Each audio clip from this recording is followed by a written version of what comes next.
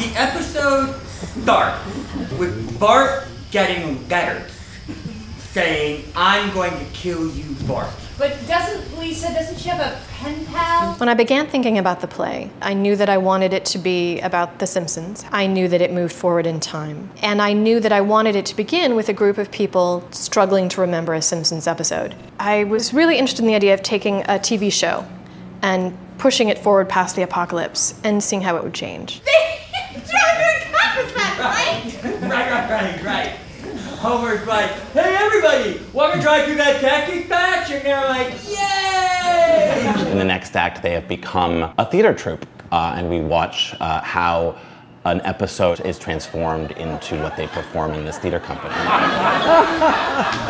Along with fake advertisements. I like the roast beef with arugula and prawns. I also like the turkey club sandwich. Oh, the BLT. And musical medleys and other strange things. Zoom, zoom, zoom. Driving through the American West. Zoom, zoom, zoom. Driving through the American East. And I was talking to people who knew nothing about this play recently, and it was funny because I said, well, it's actually based on the Simpsons episode that's based on Cape Fear, and immediately 3 of them went, Wah, wah, wah, wah. And I was like, oh, I guess everyone, like when you say Cape Fear, people involuntarily sing those 4 notes. People really remember it.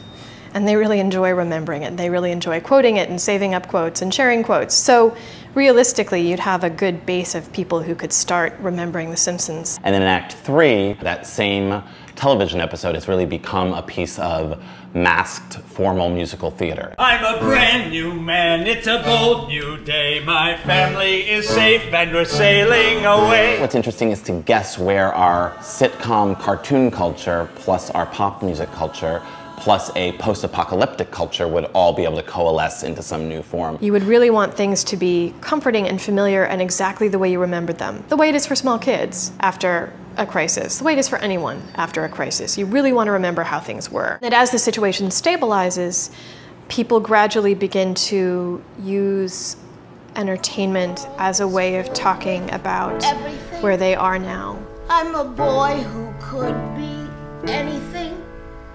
And now I will do everything. Everything in this world belongs to me. The whole world unfurls before me. A great adventure lies before me. I'm not afraid of anything. I'm reaching out.